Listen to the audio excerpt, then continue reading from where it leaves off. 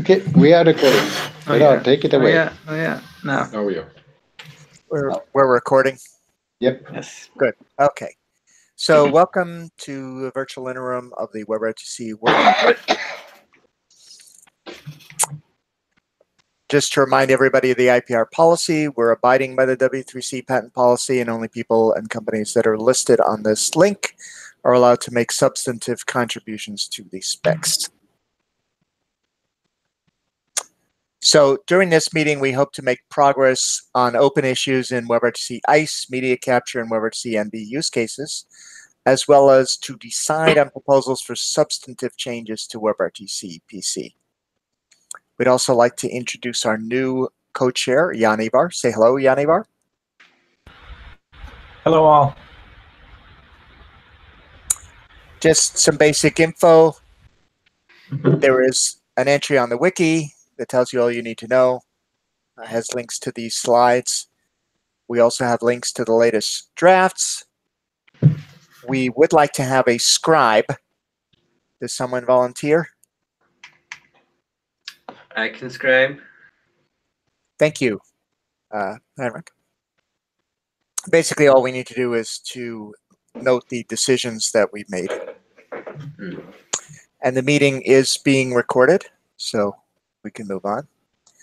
Okay, so we've got one issue, one PR on WEBRTC ICE, some discussion on a media capture issue from UN, a few things on NV use cases, and then we'll get to WEBRTC PC for the rest of the meeting. Okay, WEBRTC ICE PR22. Is Peter on the call?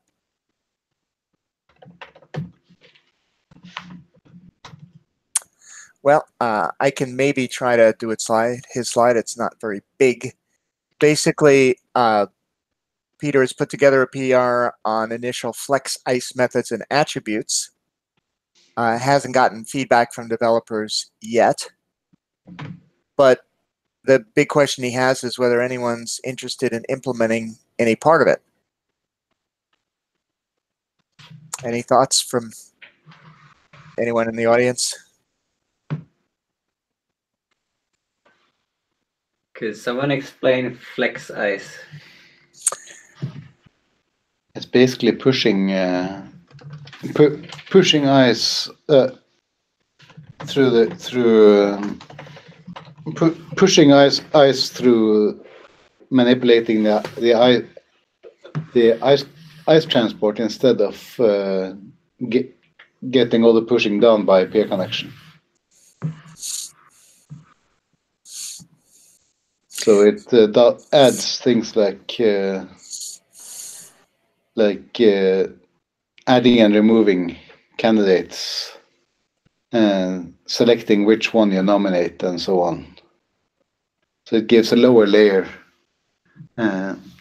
interface, and it theoretically should enable you to use an ice transport without using a peer connection. Well, that's it's WEBRTC ICE gives you that part of it, but then Flex ICE is an enhancement to it that gives you more low-level control. Yeah, more pushes. Yeah.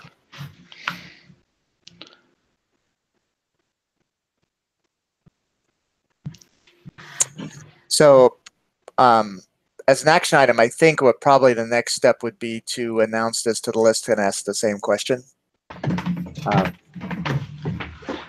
And if we don't have any feedback from implementers interested in doing this, then we should abandon it. That's a question. Yeah, that's a question. Well, also there'd be, it's not just implementers, I think, developers as well. And that's, I think, part of what the WEBRTC NB effort is, right, to figure out what the requirements are and whether that includes Flex ICE. And we will, later in this session, we'll be talking about some things in distributed hash tables that might relate to it, but we'll see. So I'm just trying to understand what this might do for a developer. Like, you might be able to say, hey, I don't like the look of that v6 address, let's just not nominate it? Is that the sort of logic that you might apply because it's to do with your app or some app behavior? I'm trying to work out how this level of granularity gets to be useful. Yeah, if it's a remote candidate, you can already do that in per connection. But, you know, if it's your own candidate, there are things like filtering of attributes. You may decide I don't want to. I suppose it would be on the pairing, not necessarily the candidates. It would be like this particular pair don't like the look of it for some reason. I can't think why for the moment. But is that the kind of use case that's envisaged? Yeah, that's one of them. You know, as an example of that actually would be where you want to bring up the connection immediately. So you want a candidate involving a turn server, a relay candidate, which you can bring up immediately. But it wouldn't necessarily be the ultimate candidate. So you might want to find something else that's less expensive. But you want to bring up that turn candidate immediately. And as an example, you want to keep it as an alternative so that you can always fall back to it if the other candidate fails. Oh, so you could then subsequently change the nomination in software? Yeah. Okay, so yeah, I mean, I can see kind of use cases for that where, you know, the user starts to do something expensive and you think, well, maybe we won't use turn for that. Yeah. No, one of the things it can give you is the ability to maintain a connection through interface changes, because you can use turn mobility and keep that turn candidate alive even as you move around, and then search for less expensive candidates as they come in and out. Okay. Nice. But I mean, I think one thing is to tie the NB use cases to things that might need this, some of which we'll talk about later. Okay, so I think we have our next steps on this one. Okay, next is media capture issues, and UN has 2 PRs to present. So go ahead, UN. Okay, so the first PR is to acknowledge in the spec that some implementations are using device IDs which are not origin unique. So there's Chrome that has the default value for device ID, which is not origin unique. And Safari also exposed the empty string device ID value when calling enumerated devices, as long as the page has not device info permission. Currently, the specification is requiring device ID to be origin unique. And my understanding is that this is to prevent user tracking, so that you cannot correlate a user between different origins using device IDs. But clearly, some values like default and empty string do not create any cross-origin information leakage. So there's no issue with user tracking for those values. So the proposal here is to relax a little bit the spec so that we say that device IDs should be origin unique, at least per device type. And in case where there's no cross-origin information issue, the identifier can also be reused across origins. So the PR is trying to do that. It's keeping the fact that whenever an identifier is tied to a user, so the identifier is privacy sensitive, a cross-origin domain must not be able to guess the value in any way. So I think basically this PR is privacy neutral, and it's describing, it's aligning with what implementations are doing. So that's it for this PR. Are there any objections to this PR proposal? Okay. Guido, you're okay with it? Doesn't make sense to you, or is it just not objectionable? No, it makes sense. I support the PR. Okay, let's go for it. Okay, so it sounds like there's support for the PR. Why don't we look at the next one, Yuan? Yeah. So, so this is specific to Safari, but we're using the empty string for device IDs. And currently, Safari is treating the empty string for device ID constraint as if the constraint is not specified. So if you're saying that there's an exact device ID constraint with the empty string, we do not look at it, and we provide you a stream with basically the first matching device. We are doing that for compatibility with the existing web pages, because some pages are calling enumerate devices first, then they're picking the first audio or camera device, and then they're using that device ID with get user media. My understanding is that this pattern might be useful in some cases, like at least in Firefox, for instance, apparently the first audio, the first device that is listed in the enumerate devices list is the default system one. So some applications might use that to actually pick the default one, and we do not want to break them. So that's why we're doing that. So the proposal in this PR is to interpret the empty string as if the constraint is not specified. So it's very similar to the existing case in the spec, where an empty array is considered as if the constraint is not specified. It would, of course, only apply to dump string constraint. So which means facing mode, resize mode, device ID, group ID. Currently in Safari implementation, we are only implementing that for device ID, but we would update our implementation for all 4 modes. So the PR that is written 595 is specific to the empty string value.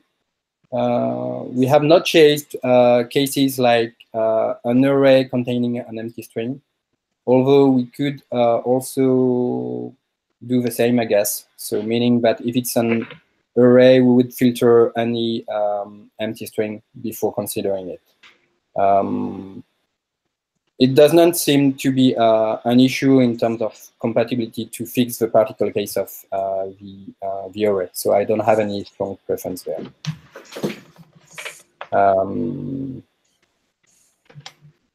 Yeah, that's the description.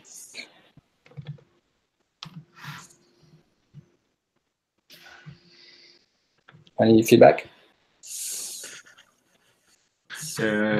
How does this make existing implementations non-compliant? Does it? Which implementation? Well, Chrome. Chrome and Firefox.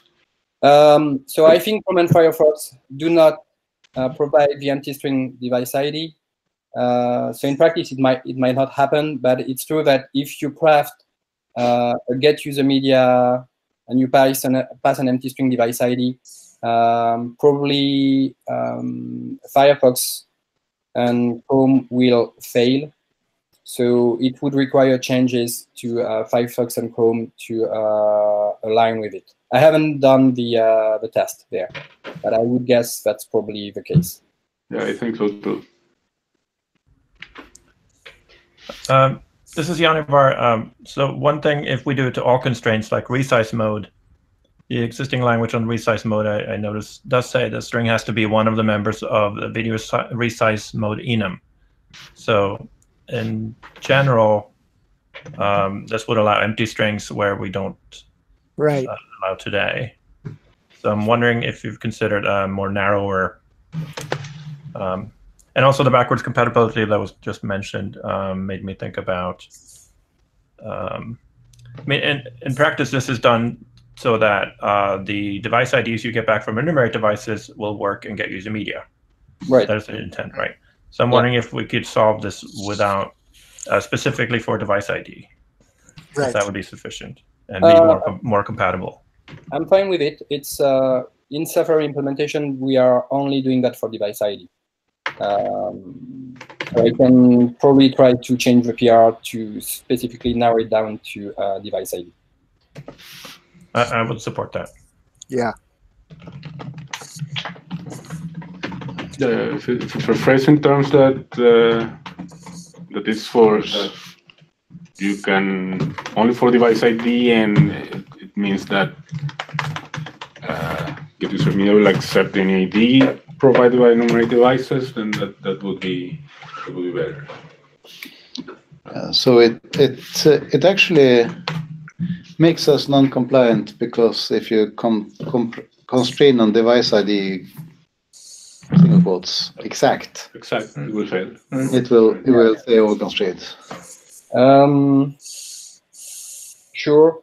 So I don't see that as a big deal, though. Should be easy to fix, and nobody who is currently getting a device will be impacted. It's only people who are currently not getting a device that would then get the default device. But if the default device has an empty device ID, would it not succeed in the constraint algorithm? Well, it's only with the application of the previous PR that an empty device ID is even allowed. So Right. Right, but I'm saying the important part is that every device ID exposed with enumerated devices be usable and get user media, and that seems to be the case even with this allowance of an empty string. That still seems to be true in Safari, because Safari is the only one that's going to emit these. So Yanivar, what you're saying is that empty string device IDs would only be allowed if enumerated devices basically exposes the empty string? Yes. So that we do not have to change Firefox or Chrome implementation? So then we wouldn't have to change any of the other browsers. Yeah, so we also get overconstrained if you have a facing mode with empty string.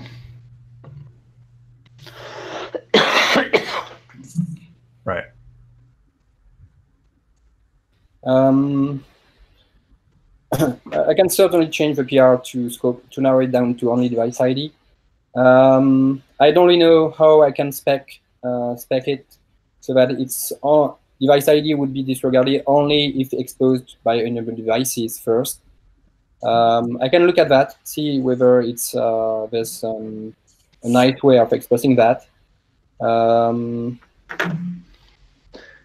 You could say that if a device ID has been exposed for the default device with an ID of empty string, then empty string must match that. That would be the smallest possible change, I think. Right, that's a valid value. Hang on. Once you do get user media, then you stop using empty string in enumerated devices, right? And you treat that as a device change. Could it be true to say that the get user media algorithm matches because device ID empty string matches at the time of the call, and then it's a device change? Or does device change mean we should overconstrain? Well, how about this? If we say if a device ID has formerly been exposed as an empty string is a valid alternative value for that for matching. Yeah, I think you can phrase it something like that, so that existing applications implementations don't have to do anything special with empty string. Can we write that down somewhere? And so then it's a valid device ID, and we keep it the way it is, meaning it's disregarded, or you actually would like that we change distant computation if it's an empty string? I would prefer that it be disregarded and we do not change any distant computation. Would that make a difference in? I guess if someone removed the default device, but in that case, I think Safari's implementation already is compliant. I mean, it's meant to be the default device can change, right? So default device is a best effort abstraction anyway. So. Yeah, I think the spec doesn't even have the concept of a full device. So I think with Safari, all devices are empty string before. So if all of them were exposed with empty string, it means that if you pass empty string, any of those devices that you use would match. So how about if the device ID constraint is the empty string, the user agent may ignore it? Yeah. You can't write tests for MA. Well, you can't write tests for just Safari either. What should happen? If we make it specific to enumerated devices exposing empty strings, then we cannot write a test for Chrome and Firefox. Right. What should This is happen generally not if testable you? anyway. So what should happen if you say exact device ID A and then the device with ID A changes to a device with ID B? So that's technically what you're doing with empty string. You're pretending it's a different device. Is that over-constraining or is that still okay? I think it's over-constraining. At least in Safari implementation, it's probably over-constraining, except if it's the empty string, if A is the empty string. Okay, well, so I think we should just say empty string is a special value, and I think we can work out the details in the PR.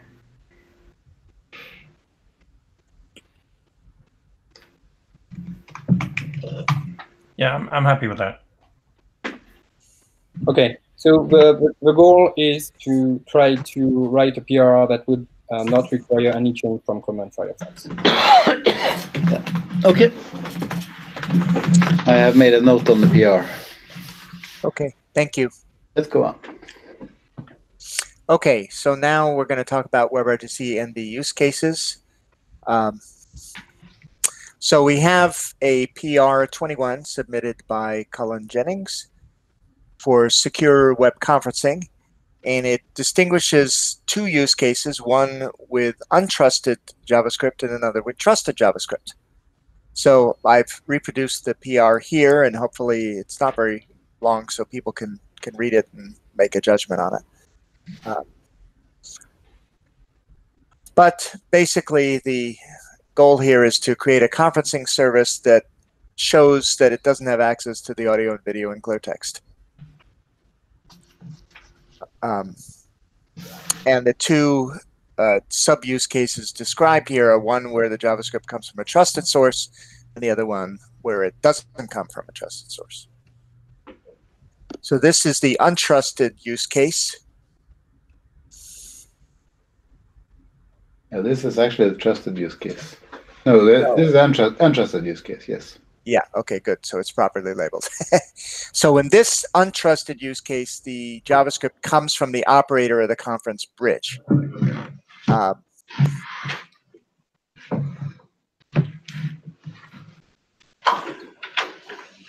And so it uses the isolated media features of WebRTC to keep the JavaScript from accessing the media.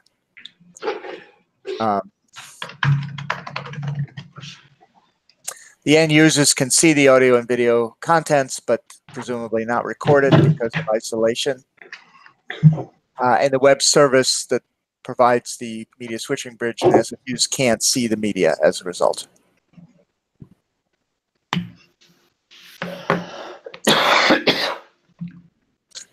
And it also requires that some metadata about audio, such as power levels, are encrypted to the media server, so it can't get that either. Yeah, I'm fine with this, except the last paragraph about such as ITF perk work, because this is not done yet, or there is no conclusion about perk work. So I'm not sure what other people think about this. Yeah. Since it's a use case where whenever you're using audio and video, usually you're also doing text, chat, which might also go through the same pipe. And there it's specific to audio and video. For text, it's a bit more difficult because there's not this concept. Well, if the text isn't media, like if it's not RTT, it won't go through the SFU the same way, right? It would go through. So the idea is that for text, you would try to do it in another network path because that's the idea. But at least today, it would kind of have to be done that way. Yeah, but since it's a use case, I'm just wondering whether text should be in scope as well. What I don't understand is why this use case requires that the audio levels are encrypted. I mean, because a proper SVU will mostly rely on them to work. So I don't know how the audio levels of the metadata are tied to if the JavaScript is trusted or untrusted. Well, I think it's trying to say that that you could potentially get some information about what's being said through those things. So you have to encrypt it to the so the media server wouldn't get it. Although it's not clear. I assume I'm assuming it means end-to-end encrypted, but it doesn't really say that. I guess the confusion is this is basically described double encryption. And the confusion is this paragraph doesn't explicitly distinguish between the two. Like, for example, it says encrypt to the media server. This is basically the external encryption, not the end-to-end encryption. Right. Yeah, it's not clear. So I think that basically for end-to-end encryption, which this is trying to describe, you would need to encrypt all the metadata except something that identifies the stream, such as mids and rids. Not all the metadata. We can't encrypt all the metadata end-to-end. For example, volume levels, some metadata about the resolution, etc. We need this information for SFU to work. Yeah. Right. Yeah, I think it's just referring to the power levels. But what's the difference between power levels and resolution? If you're saying that that who's talking, which is audio level pretty much, is leaking information, then why isn't resolution leaking information? Well, but who's talking can be determined by the RID or the SSRC, right? No. No. By the SSRC, it certainly can. You know, it's. I mean, you know if it's active or not, right? The SFU cannot know who's talking until it gets told somehow. No, I mean it knows the. I mean, if the SFU does things like just from the amount of media being sent and so forth, right? You can know that. If you encode with a constant bitrate codec, there's no difference in the amount of media. You have to encode the power level to the SFU if it's going to do things like 3 loudest speakers. Yeah, if you want to do the top end speakers, you need to have the audio level. Yeah, but that tells you who's talking, right? Yeah, exactly. Yeah, So stepping back that's a the S little, part in the SFU selected. it strikes me that there might be something wrong with this as a user requirement if we're talking about, we've just spent 5 minutes talking about how to implement it. So maybe like there's something, it's not quite high level enough as a requirement. It sort of strays into how to do it rather than what it is what the user wants. Yeah, I think Right. Well, it doesn't really talk about the security requirements, what exactly it's trying to hide, right? Other than just the clear text of the audio video. Right. So I think kind of that's my initial response is that maybe we need to make it more abstract, basically, and less implementation focused. Does that make sense? Am I like? No, I mean, in the ITF, actually, there was a huge debate about what the security properties were exactly, what was being promised, and whether it was adequate, and it was never resolved. So, yeah, it is an issue, I think. Yeah. So yes, I think we need to reformulate this so that it doesn't say. It says what we want explicitly what we want to protect. Right. It goes a good way towards that, but yeah. So more high level. Next, and then we look at the other case. Yeah, this is the trusted Java. Yeah. Sorry, before we go that, who is going to do that recasting work?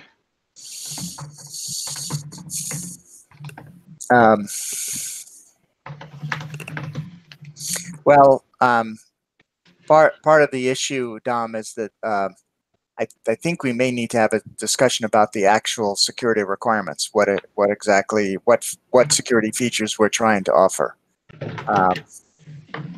Some of that is described in the PERC framework, but the PERC framework's been criticized in that it lacks some clarity on that. So. But I think that, at least from my point of view, the problem is that it just puts so many details in order to try to push PERC. So if we remove just what has to be encrypted or not, we can discuss it later.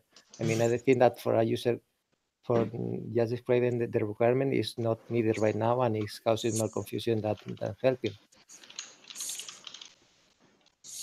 Yeah, I mean, an example of that, Sergio, would be, I mean, you brought up the fact that in PERC, anyone can impersonate anyone else. And actually, Magnus in his review said, "Hey, there's other cipher suites that could address that," but that's an example of a security requirement that hasn't been clear. Yeah, and I think that we have to address it, but I don't think that we need to address it now. So if we remove just the phrase about what needs to be encrypted or not, it does not change the spirit of the requirement, and we can just move forward. Okay, so just you're suggesting get rid of that the line at 309 and 310. Some metadata is encrypted. To just get rid of that. Yeah, and we can define it later when we know exactly what we want, but not at this stage. Okay.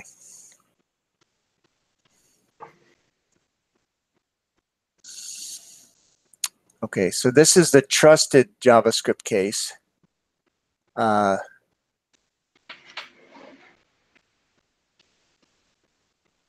this is the this is the version that can where that corresponds to what you can do without isolated streams, and it's like it's how anything that's end-to-end encrypted now would have to work. Yeah, right. So this use case is distinguished from the other one in that there's no isolation here. Yeah. Yeah. So this is this is really relevant when either you have a media server from a third party, or you have an architecture where you assume that you can detect any shenanigans from the JavaScript in your browser, but you cannot detect shenanigans done on the media server. Mm-hmm. So I don't get why the trusted sources allow to access the content of the media. Like the provider can access can decrypt the media. Well, the media server can't decrypt the media. Not the media server. The first sentence in the second paragraph. In this case, yeah. So this one, there's no isolation. So the so as an example, the app could be could use media stream recording. Okay. Yeah, so this would be the model that would be in use if we were having encryption in JavaScript. Yep. Right. Yeah. So I guess the difference is just the first one was basically enterprise use cases where you have like something in the cloud. You don't trust the cloud provider. In this case, you're controlling the environment A to Z. No, it's assuming, I think, that you still don't trust the media server, and even in the trust. Sure. Yeah, the media server is not always trusted, but I'm talking about the web server, the application web server, or the JavaScript provider. Right, the web server would be trusted in this one. Yes. Not sure why it mentions allowing the power levels in this one, but not the other one. But that's another. No, that's somewhat arbitrary. Yeah, I don't understand that. But that's just No, he was trying to say the same thing in both, I think. Well, I think if you already have access to the content, seeing the power levels is fine. No, it's So the server sees this. The Right. Server. I think he was actually trying to reveal the power level to the SFU in both cases. Oh, okay. Yeah, it wasn't clear to me.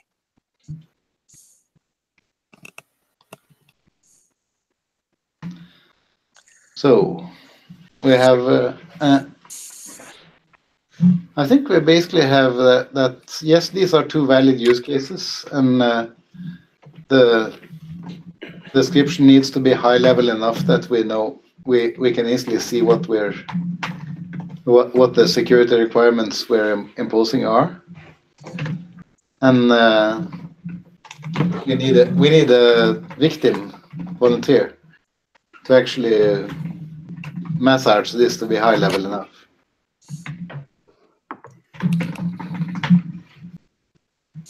Well, I can volunteer to do an edit on it. I guess we can bring it back to a next meeting and see if it's better. Yep. So basically, if I read the group correctly, we're accepting that it makes sense to split the secure web conferencing into these two sub-use cases, and we need to finagle the description. Yeah. Do we have acceptance of the idea of the use of isolated media as it's described here? Isolated media for the untrusted and not for the trusted? I think not having isolated media and in the untrusted case just looks silly. Right, right. If you don't trust the JavaScript and the JavaScript is still able to siphon off your media to a third server or whatever it wants to, then you're actually trusting the JavaScript. Yeah, the problem I have with that is that, remember, the media trust doesn't go end to end, right? In the isolation is a feature of that can be compromised by the media server. As long as the media server is able to decrypt the media, yes. Well, no, it's a DTLS property, right? Right. So in theory, the SFU could say, no, we're not going to do that. Right.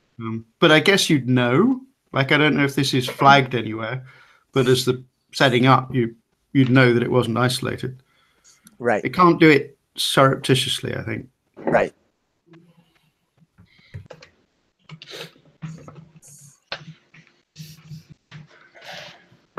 And if you were doing, and I mean, it's not just isolation, it's isolation and encryption so that you can convert an isolated stream into an encrypted stream that you don't have to isolate. Yeah. And then convert it back out. Yeah, I still have some issue with the untrusted GS case where we're trying to obfuscate a camera and microphone, but we are not trying to hide, for instance, when users are typing on the keyboard and are exchanging text messages which might have the same kind of privacy information. So it seems there's some unbalance and there. The additional concern I may have is that I don't know any native app where there is this difference between the trust you have and the fact that, yeah, the camera will be given, but the native app will not have access to the camera in some weird ways. So it's somehow a new concept. I understand that the web is specific there. I'm still concerned how it would actually work in practice and in real web solutions. Right. Yeah, I think basically you're asking for a better privacy analysis, Yuan. Yeah. especially in the untrusted. But I'm not sure this is the right place for discuss the privacy and security details. I think the goal of this section just use cases, right? Maybe some another place for all the security and privacy requirements, maybe in a different place. Security and privacy requirements should be driven by use cases. Yeah. Okay, then this should be much more detailed then. I mean, somewhere we have to get the details out, but right. If you can first get the use cases done and then untangle the details, that will be good. Yeah. I think Ewan's point was whether this was a use case at all. That is, if anyone would actually want it. Right. And I don't have an opinion. I'm just saying that this question has merits without a deep dive in privacy questions. Right. If you say that your audio and video is private, but anything you text in the chat window is not, that's kind of a weird. That's not a use case. That's just a little bit bizarre. Yeah. Okay. Maybe I will comment on the PR and we can continue. Yes, please do. Thank you. Although, couldn't we make the point that the reason we're talking about audio and video is because audio and video is heavy to parse in JavaScript. I could see, but as far as if you're sending text, aren't there other ways, other specs that could come up with ways to encrypt text? There is, in fact, there is such a thing, but it's not supported in WebRTC. It's called RTT. But okay, yeah, there might be, but yeah, you would need also to display text without exposing it to the web application as well. Right. Which is not something we have. Right. Except in captioning, maybe, I don't know, but yeah. Maybe, yeah. All right, I think we've spent enough time on this one, probably. So issue 5 is a minor one. It is that when I was reading through this, the ability to impose a bandwidth limit across all mesh endpoint limits the build-up of queues that can affect audio quality or perceived latency in a game. No, it doesn't. I mean, imposing a bandwidth limit is imposing a bandwidth limit. So if you want to affect audio quality and or perceived latency, you should say that you want to have a fair or useful control or management of audio quality and latency. Yeah. So I mean, this is again one case of specify what you want, not how to do it. So I wanted to check with the group that this is uncontroversial. Any objections? PR32 basically replaces the existing text with what Harold suggests. Any objections to that? Okay, sounds like your PR has support, Harold. Sounds good. Okay, distributed hash tables. Is Leonard here? Yes, I'm here.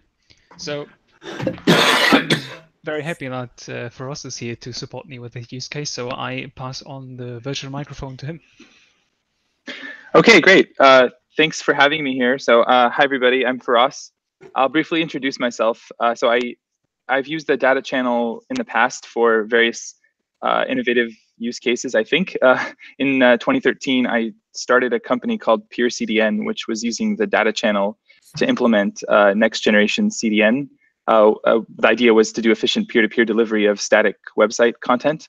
And then we were acquired by Yahoo in 2013. And then in 2014, I started WebTorrent, which is an open source project to make the BitTorrent protocol work in the browser. It also used data channel as the transport. And WebTorrent has millions of monthly users now. So anyway, thank you. I just wanted to say thank you for having me here and to describe this DHT use case. So I thought it would be useful to start with an overview of what a DHT is, just so everybody's on the same page to understand the use case better. So the idea is DHT provides a way for millions of computers to self-organize into a network, so the computers can communicate with other ones in the network and ideally share resources in some way. And they do this without the use of a central registry. So because of the fact that it doesn't use a central registry in any way, this is used in nearly every decentralized protocol, from BitTorrent to IPFS to DAT, Ethereum, I think Bitcoin uses something similar, and it finds its way into basically any distributed data store, and there's just a lot of examples of this. I think there's even more than I listed here: I2P, Freenet, Coral, Apache Cassandra, and even some Oracle products actually use DHTs as well.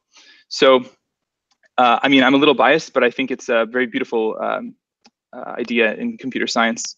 And so I think if you're interested to learn more, you can read the academic paper about it here that I linked. But basically, the key abstraction that it provides to all these various applications is that you can look up a key and get the value that's associated with that key. And you can do it without the peers having any central way of coordinating. And despite the fact that there's no central coordination, it's extremely efficient. So you can do it in O of log n time, where n is the number of peers in the network. So could I go to the next slide? So I don't want to get too much into the details because it's quite a long topic, but I just wanted to talk a little bit about the properties of Kademlia, which is the most popular way that people use DHTs. So you see here, this is just sort of a visual representation of how you iteratively look up the key you're looking for in the network. So the idea is that every peer maintains a routing table, which is basically contact information for other peers in the network. And then the data they're looking for, the key they're looking for, might be on some peer who they don't know how to contact directly. But what they'll do is they'll contact the closest peer. So there's a notion of closeness. Every peer has an ID, and you can be close to data or far away from data. And so I will ask the closest peers that I know of, like, hey, do you have this data that I want? And if the peer does, they'll provide it to me, but most likely they won't have it, but they will be able to tell me about peers that they know that are closer to the data. And you can structure the network such that you can, in a very small number of hops, you can find the data that you're looking for. So in a network of 10 million peers, you can actually get to the peer that has the data that you want in roughly 20 hops. And this is because of the log n efficiency that I described earlier. So in general, there's like 3 sort of RPC messages that you would send in such a system. So you would ask a peer to store a key, a value pair for you. Then there's find node, which is basically saying, please give me information about the k closest peers to the ID that I'm looking for. And in the normal way this is used, it's often just an IP address and a port, because this is what you need to contact the peer. Obviously, in WebRTC, it's going to be different than that. And then lastly, find value is basically a way of saying, it's similar to find node, but what you're saying is, if you actually have the data, please provide the data instead of providing me the contact information of people, because I just want the data. So next slide, please. So basically, WebRTC works well for applications if you have a pre-configured signaling server and all the browsers involved know to connect over HTTPS or a WebSocket to such a signaling server. And obviously, this is a good fit for applications like Hangouts or Skype or something like that, where WebRTC is basically being used to avoid sending large amounts of video data through a central server. But it's a poor fit for a distributed application that wants to avoid centralized signaling entirely. So with WebRTC, if peer A wants to connect to peer C, then peer A needs to generate an offer, send it to peer B, and then peer B needs to forward that offer to peer C. Peer C generates an answer, and then forwards that back through peer B, all the way back through peer A to peer A. And only at that point can we actually start the handshake, the DTLS handshake.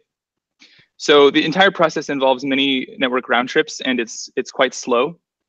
And furthermore, the even bigger issue is that peer B is required to have an entry in its routing table for peer C and for peer A. So essentially, every peer that I want to be able to talk to or to be able to introduce other peers to, I need to be connected to them at all times.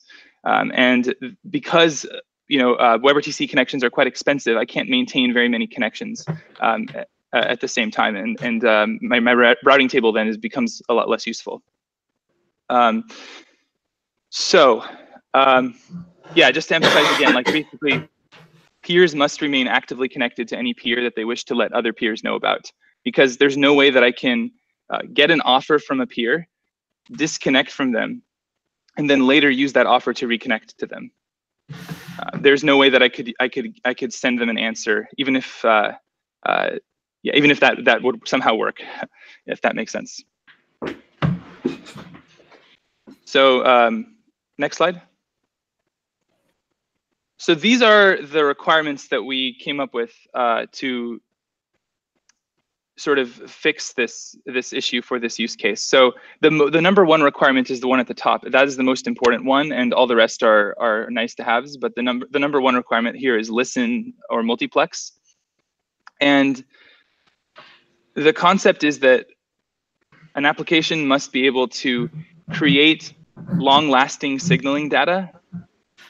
So signaling data which I can generate and have it last more than ideally more than the duration of the NAT hole punching timeout, if that makes sense. And furthermore, that I should be able to share this signaling data one time and have multiple incoming peers use that signaling data to connect. So this idea is that the offer, the WebRTC offer, can be stored sort of over a little bit longer of a term in someone's routing table, and so they should be able to then provide that to another peer, and the peer can use that to connect. So peers basically need to listen or be able to accept incoming peer connections in order to support this use case. Feroz, one question: How long is this long-lasting last? I mean, what we're talking about, minutes, hours, or even if the web page is open, or only while the web page is being open, or if webs.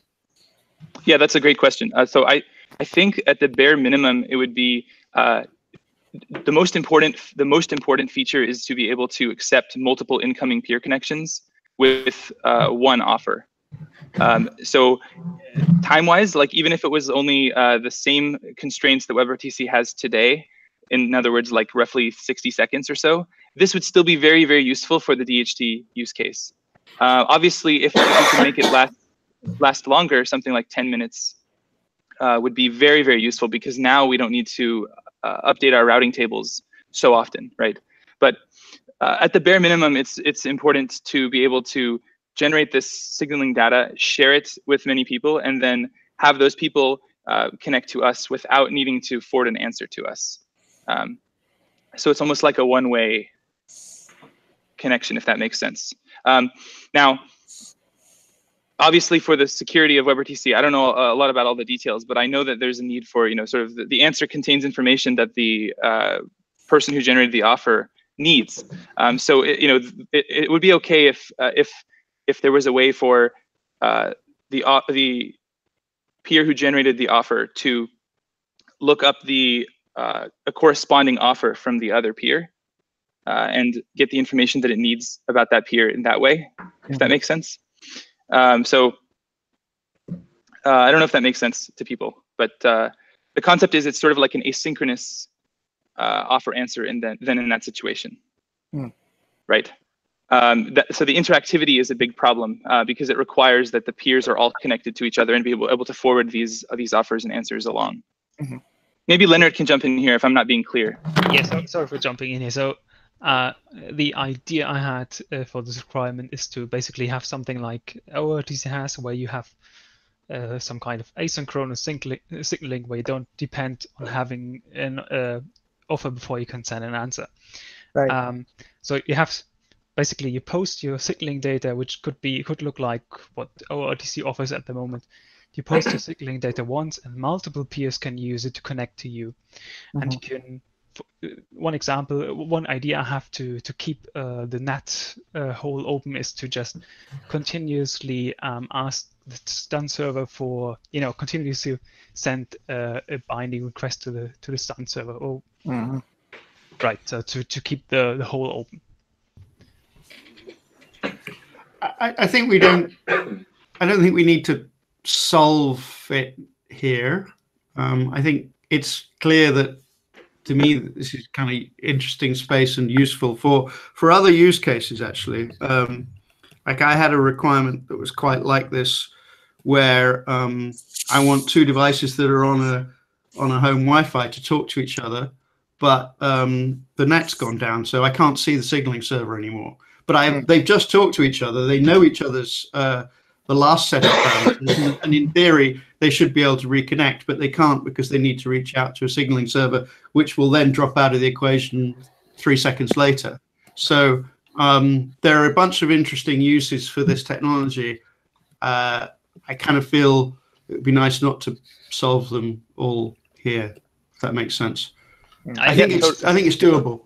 There's something that's definitely useful for, I think, a bunch of other use cases that you can accept multiple connections. Yeah, I'm not like.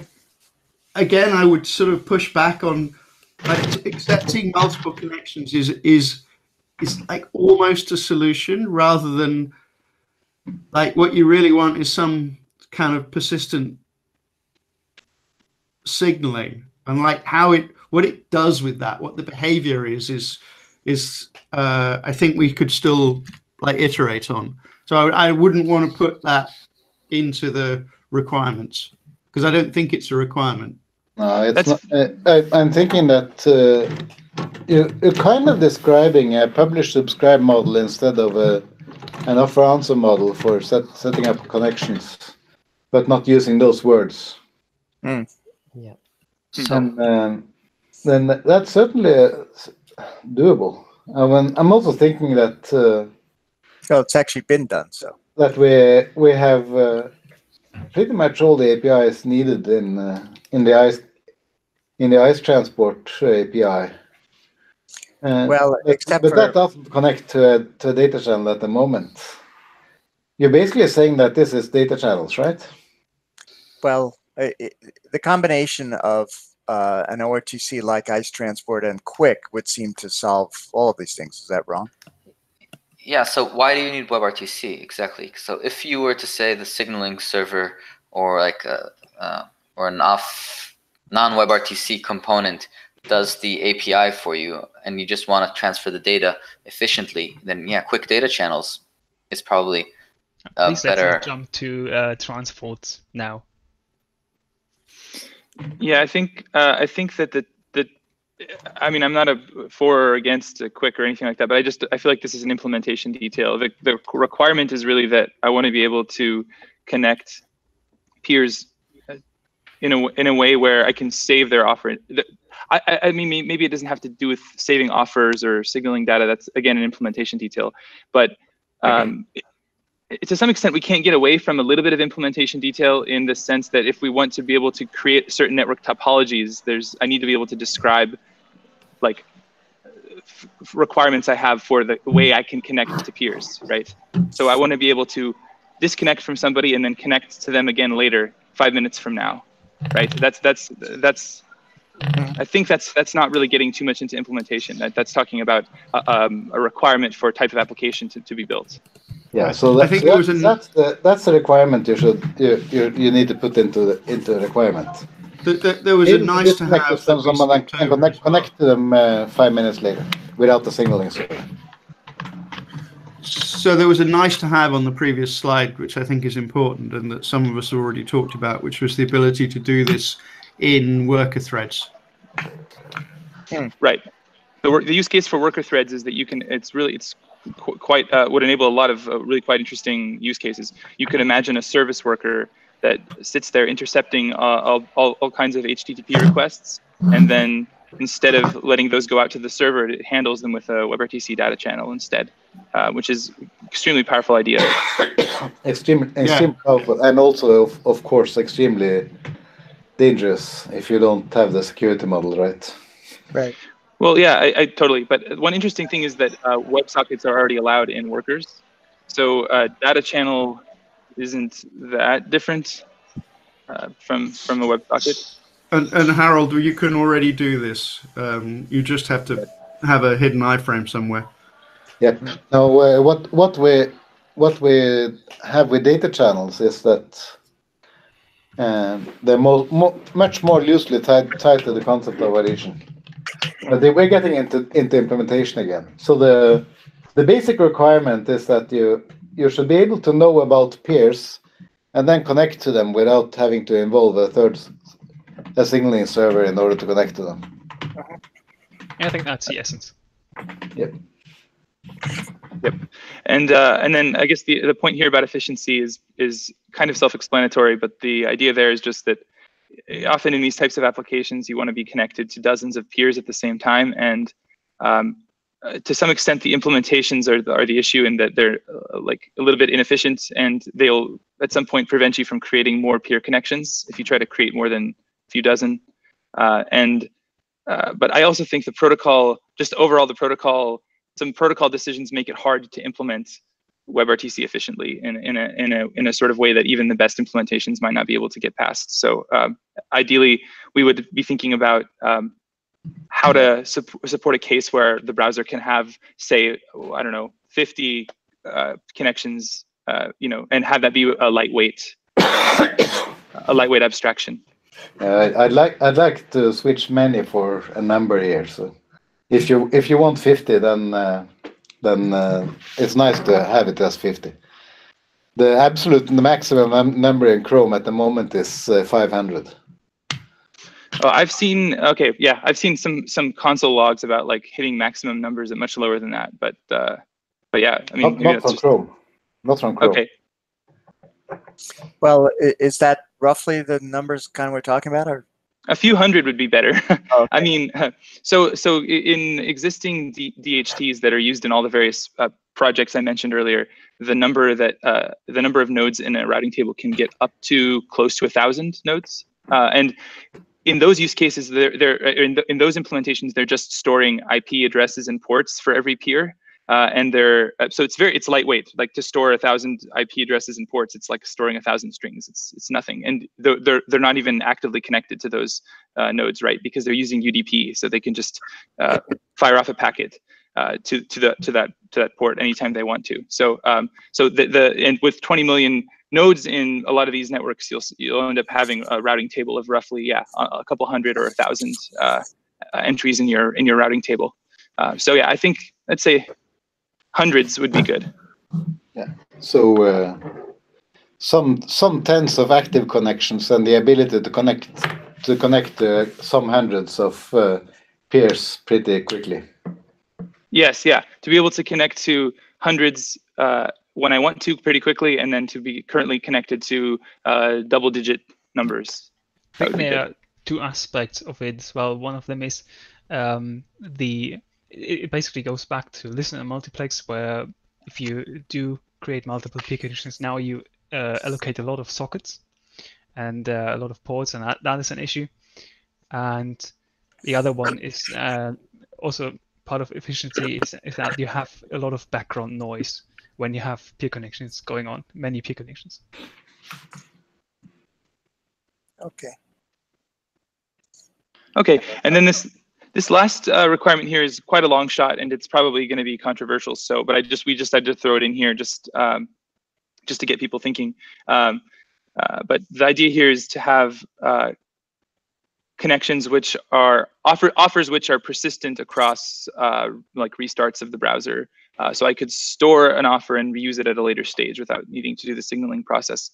But just to emphasize, again, the idea that even just being able to reuse an offer within a much shorter period of time, like 5 minutes, would unlock the DHT use case. And this is not strictly required, but this would obviously, it would be really nice to be able to restart the browser and have the routing table that I saved from 6 hours ago still be useful to get me connected to peers without having to go and talk to a central server to get reconnected to the network.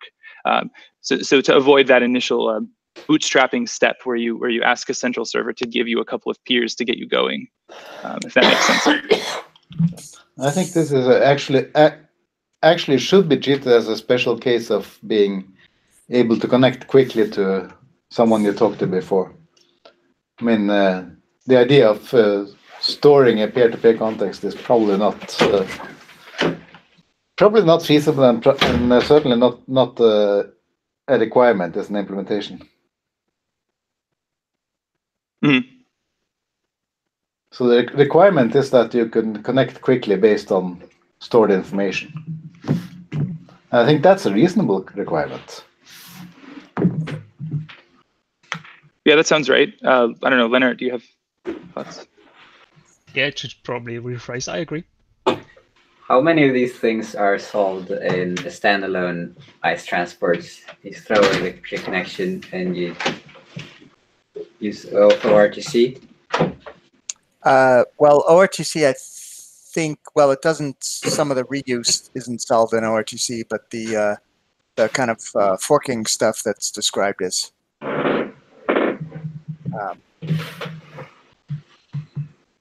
Yeah, so that this actually goes directly back to one of our first slides today, the flex size. Right. Which Yeah. which is kind of, but this is about requirements. So let's keep let's keep the talk about requirements. There might be solutions already existing that make this easy to implement, but definitely. But I think see we have flex ice being useful. Yeah, I think we have a good handle on how we should refine the requirements set here. So will you continue to work on the proposed text for this?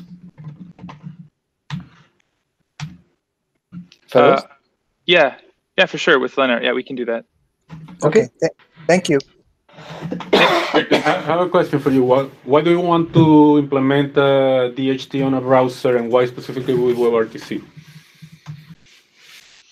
So, I mean, you could implement a DHT using WebSockets, but but the idea. I mean, the DHT does nothing. You normally need an application on top of that. So what kind of application are you envisioning on a DHT on top of the browser on top of WebRTC? So, I mean, one example you could imagine is IPFS. This is a global file system. The idea is I know a piece of content that I want. I know the hash of that content, and I need to find who in the world has the content. So this is opposite of, in a way, from the way like a URL works. With the URL, I say I know the server I want to talk to, and I ask it for a specific resource by name. And so in the IPFS, or this sort of decentralized model here, I'm saying I know the content I want, and I don't care who I get it from. Just anyone who has it, please, give it to me, and then I'll verify that I got the correct content by hashing it and checking that it matches what I expect. So being able to use the DHT to find people or to find content, and being able to store the sort of where the key is the content's hash and the value is the content itself. That's like one very common use case. So does that make sense? So it's WebRTC because you can run it in the browser. Yeah, and, so I can and you can run it peer to peer. Yes, yeah, exactly. So I could visit a website, and that website could load some of its resources over a network like this. The website could, in the background, it's fetching resources from this distributed network. And in some cases, the content isn't available anywhere else. So if I want to access it, I need to access it on IPFS or on DAT or on BitTorrent or wherever the content lives. And so I want to be able to do that over WebRTC. Okay, I think we need to move on to the WebRTC PC material that Jan Ivar has prepared. So, and thank you. Thank you. This was, I learned something. Great, thank you. Thank you. Okay, so Leonard, permission API. Right.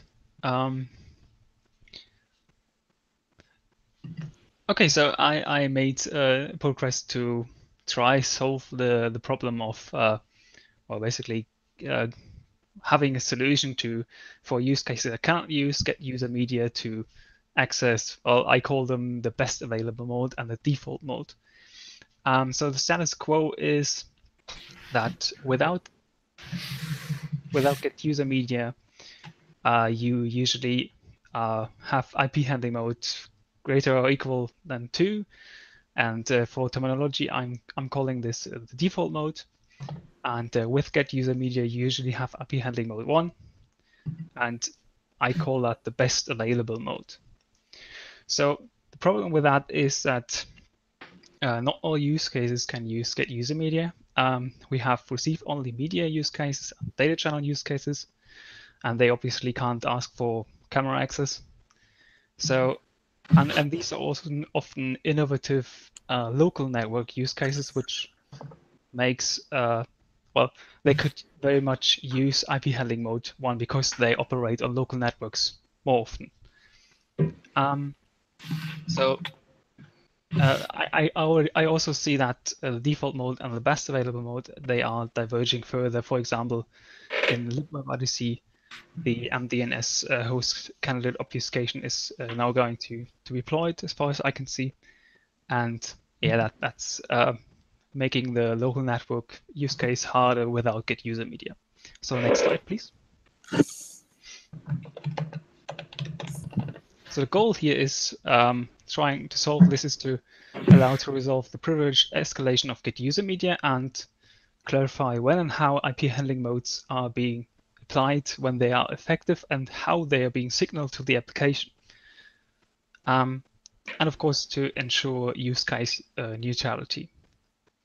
So I made a proposal to add the direct connection permission. It's a new permission to the permission API, and added the section that says basically media devices, camera or microphone, they may also implicitly grant direct connection. So that is the starting point. Then there's an additional API for WebRTC PC, which basically extends the RTCP connection in 2 ways. It's one static method and one new event. Yeah, next slide, please. Basically, you have a method that you call on a static method that you can call to register a direct connection interest. So you are interested in it mentions, well, it raises an interest of an application to access the best available mode. It can do that at any time, but ideally it should do that with providing context, and I have added a couple of examples how to provide context in the pull request. And then the application can register a connection upgradable event. So this is the point where it gets a little bit tricky. But so the API has been developed in a way that allows user agents to experiment. So basically, what happens now is that there is some mechanism going on that at some point may or may not grant the direct connection permission in whatever whatever way the browser wants to, or the user agent wants to notify this request. And then the connection upgradable event fires if and only if the mode has been upgraded to the best available mode. So as it is a static method, it would apply to all peer connections of the current realm. And since, as I mentioned, that get user media may implicitly grant this connection, this permission, it may also fire as a result of calling get user media. And then the application can choose to do an ICE restart. So,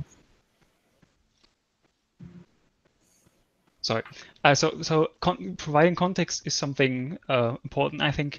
So for some use cases, it may make sense to do this when the chosen candidate pair is not host to host or host to something. For voice and video conference, it may make sense to call this method when joining a session or a room, but you only intend to listen. You don't intend to share your camera or microphone. For example, when joining this conference, but not going to present anything. And for data transmission, this could be used when, for example, when having selected a file to send to the other peer. So as a nice side effect of this API, browsers that implicitly grant direct connection permission would now also trigger the connection upgradable event. So that would be a clear indication to the application that it can do an ICE restart, and it would actually do have a positive effect, or it could have a positive effect on the connection.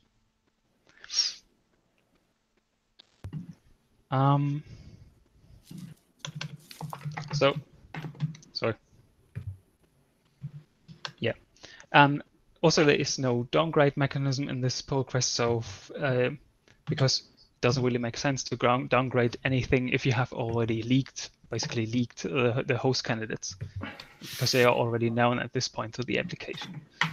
So downgrading would only be effective for future peer connections. Okay, next slide, please.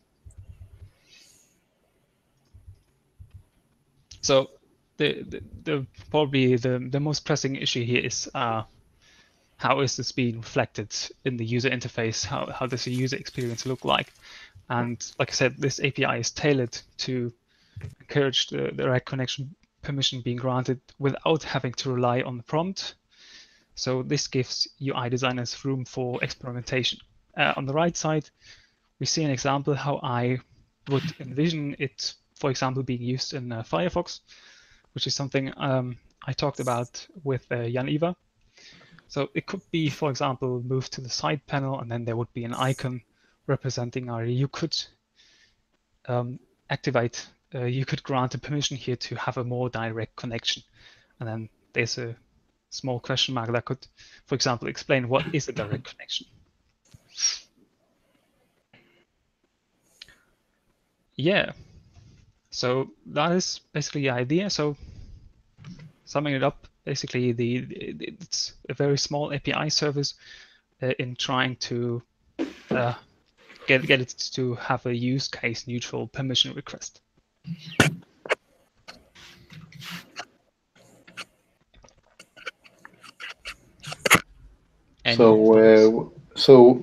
Why did you want to make a static method and with no return?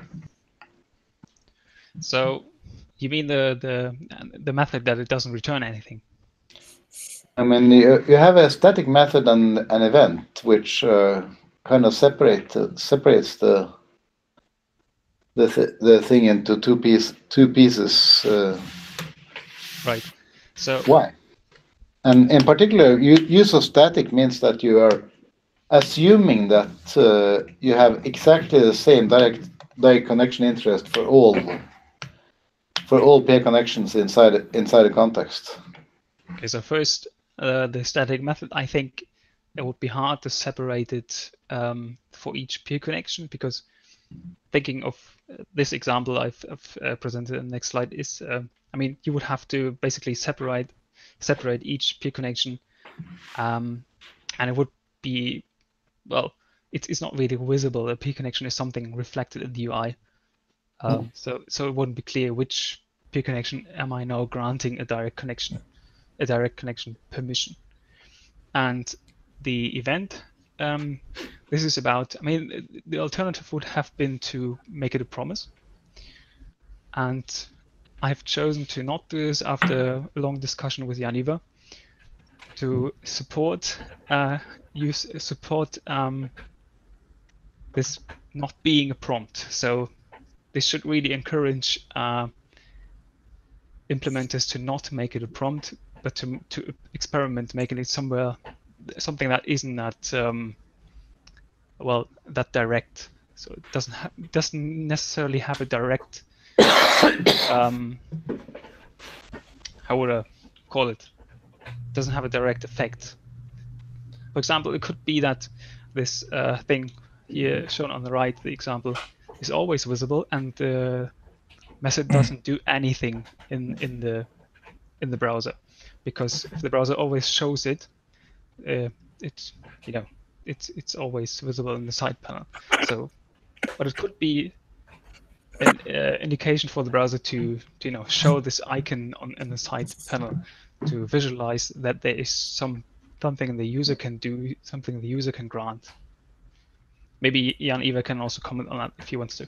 Sure. I think Harald makes a good point that we could make the method part of a peer connection object, and then maybe the event would only fire for that peer connection. I think the point of a static method was that this is really about permission, so it applies to the whole page, and you might want to call this before you create a peer connection object.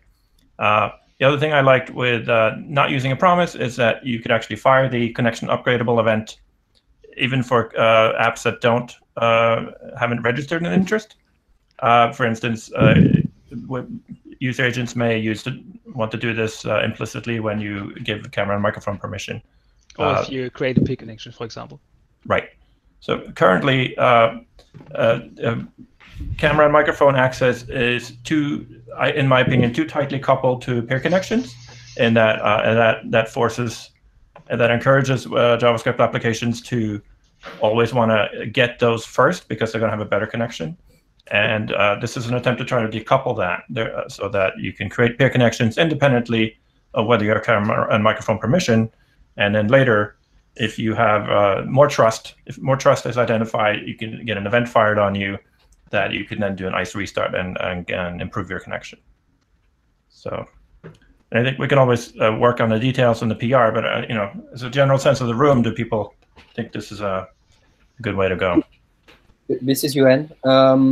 In general, I like the idea that we decouple get user media and direct connection. That said, I think it's work that we should tackle in WEBRTC NV, not now. The idea of the event and so on, that's nice if we find good heuristics that or good cases where we are actually changing dynamically during the lifetime of a page. We don't have that right now in browser implementations, except for get user media, and applications can already do that. So I think we should reduce the use case there and try to work on it in WEBRTC NV. Dig into good heuristics that could use that mechanism. And if we find good heuristics, then we implement this mechanism or something close to that mechanism. But I would prefer that we do not add this mechanism until we are sure we will be able to use it meaningfully. So an extension spec then? Yeah, WEBRTC NV and the extension spec, and yeah. Yeah, one question. Do you have a pull request towards the permission spec on this one? I haven't made one yet, but I have already written it down as part of my fork. The reason I'm asking is that if I remember the permission spec correctly, which is far from obvious, then you already have the ability to register for a notification when permission changes. I forget exactly what it's called, but I think that when you flip direct connections from disallowed to allowed, you are able to get an event. So that part of the spec might actually not need to be if it ties to the permission spec. This part of the spec might not need to be in WebRTC at all. And in fact, now that you mention it, there is or was a more controversial aspect of the permission spec about requesting permission, and that could replace the register direct connection interest idea. Right. Another comment related to the direct connection permission. When you deny direct connection, when you deny camera access, then there's no camera stream. If you do not allow direct connection, you'll still be able to have a direct connection in practice, because you might go through server reflexive.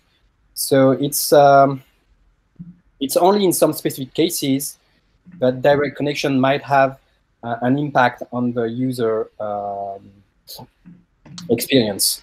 So, I mean, it's I'm a bit on the verge related to that.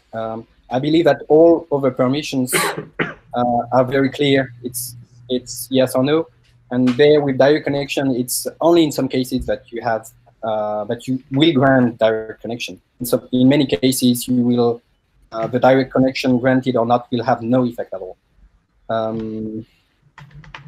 So, if you implicitly grant direct connection, what does it mean to deny direct connection, for instance? Does it mean that you will not provide any candidates at all? So is it like something like disabling the whole WebRTC peer connection feature or not. No. There are a lot of things like that that we need to define and discuss. And well, yeah, it's really, to me, it's really exploratory work right now. Right. I think the permission here is only for a direct connection as defined as mode 1, I think, or best available mode. So if you don't have permission to best available mode, then you can still do WebRTC. It's not a permission to turn off WebRTC. To default mode. So, I mean, of course, we can bike shed on the name of the permission. I mean, it might not be ideal because it kind of implicitly says what if is it not going to be direct connection. I agree with that, but I wouldn't have. I couldn't come up with a better name for it, if you know what I mean. Right. You could say, mode 1 best available connection, something like that. We shouldn't change what it is based on its name, I think. But good luck putting that in a UI. I don't think UI-wise it's very difficult, honestly. Yeah.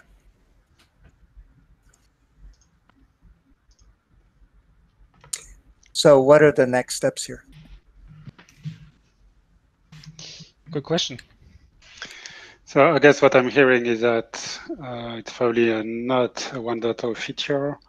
It also feels like it can be separated fairly nicely from the spec without too much impact. There are some good questions about more specific integration with the model of the permission spec. So one way or another, I think this probably needs to move separate from WebRTC PC, whether that's through incubation or a new repository of the working group or something else. I don't have a strong opinion. I think one thing we maybe could do in the timescale, coming back to something Yuan said, was that in theory we could be gathering some metrics and heuristics about like where this might have helped. And I don't know if any of the browser vendors are in a position to generate stats or comments on that, but I think it would be that would be a nice use of time is to get a sense of just how many times this would have helped. Is that something that we think we could generate somehow? I'm not even sure if it would be that useful because this is highly use case dependent. I mean, it kind of depends on, do you have a turn server? Does your use case actually need a turn server? Do you even have a stand server? And so this kind of breaks or makes very specific use cases. Yeah, I think we do have a sense of some very large-scale use cases that are currently broken. An example of that would be these massive online courses which don't call get user media and don't want to run through a turn server because it would disrupt the university. So.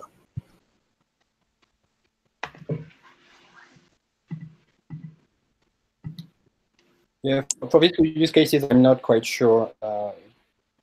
Yeah, mode 1 might be needed. That's true. Yeah. So the next issue was whether we should have something for this in WebRTC NB use cases. Yeah, basically, I filed the issue before I started working on the PR. So I thought this would be useful for WebRTC PC because the connection upgradable event is something that is currently missing. So the application doesn't know when it can do an ICE restart, and it may benefit from it. So this is what the connection upgradable event is about. And then there, of course, is a method that would provide it in a use case neutral way. So this was more of my backup plan. So in case this isn't being accepted, then we could, if required, move it to NB.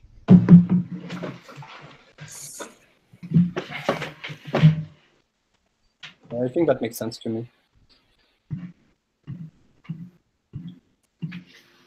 Okay, so there's support for adding this to WebRTC NB? Yeah. Okay.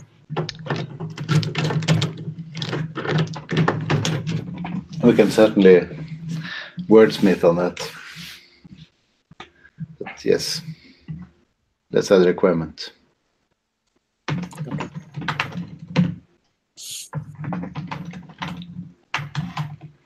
So action item is to create a PR for NV requirement? We have one, I guess, PR14 in WebRTC NV use cases. But I guess we can have people review it. Yeah, I should probably. Is that mine? I think yes. Yeah, it's yours. Yeah, so I will have a look at it if I need to rephrase anything, and then I'll ask for a review. Yep, I added a comment. I mean, if the title of the use case is file sharing, then you cannot add the requirements for one-way media. You need a new title of the new section for one-way media. Yeah, actually, I think there's a conferencing use case which actually would need this for the massive online course case. But anyway, we can figure out where to put it exactly. And request user and yeah, more comments than text. Okay. Well, unfortunately, I think we're just about out of time. So.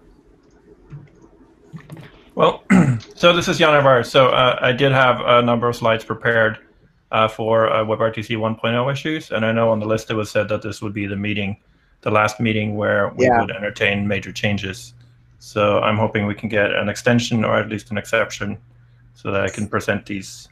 Yeah, what I'm thinking is, and I don't know how it works with the ITF meeting, but we can do one in another interim in July. Okay. So probably I'll send out a doodle right away so we can have this be the focus of the next interim. That'd be great. Okay. Early July. Yeah, early July. Okay, good. Thank you, everybody. All right, thanks. Bye. Okay, thank you. Bye for now. Thank you.